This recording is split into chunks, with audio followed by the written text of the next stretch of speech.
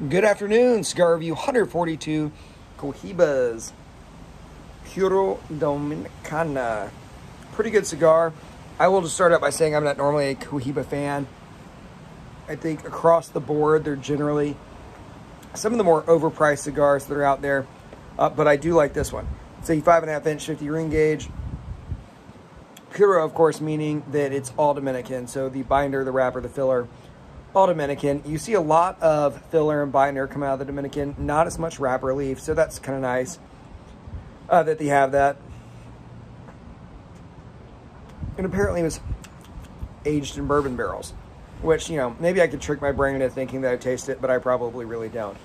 What I do taste, really neat notes up front of chocolate, primarily chocolate, maybe a little bit of cedar. And as I get into it, a real slight, and I mean slight, coffee taste to it. And I actually get a little bit of orange, almost like a citrus peel, which I really like.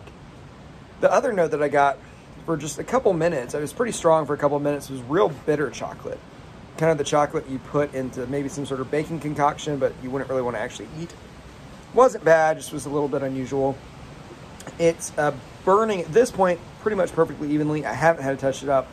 There was a moment at the beginning where it looked like, oh no, this is going to go south, but everything's good. The complaint that I have, and I'm going to caveat it in a second, is that, I mean, it's like, you know, trying to suck a golf ball through a garden hose. It's hard to draw on this thing. Here's my caveat. I think I probably should have taken a little bit more off. And by little, I mean like a 1/16 of an inch, maybe it would have made a difference. Maybe it wouldn't have made any difference at all, but that's where we're at. So it does draw a little bit tight, but it's got a good taste. It's a good cigar. I mean, I would, you know, if you took the wrapper off this and took the wrapper off of one of the Victor Sinclairs or something that's in the $3 to $4 range, I would definitely pick this out and say, yeah, this is a better cigar. It is $7 a cigar, so at this price range, I would give it a neutral rating because at $7, it's not bad. It's not a bad cigar in any way whatsoever. But at $7, there's a lot of stuff that I can think of that I'd probably rather have. You know, Henry Clay Stock that comes to mind and a few others. But again, not a bad cigar at all.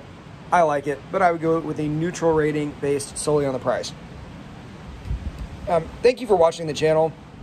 I'm nearing 150 videos here, sitting out in the freezing cold to do this review, and it really does mean a lot when people comment. So if you watch the whole video, please let me know what you think.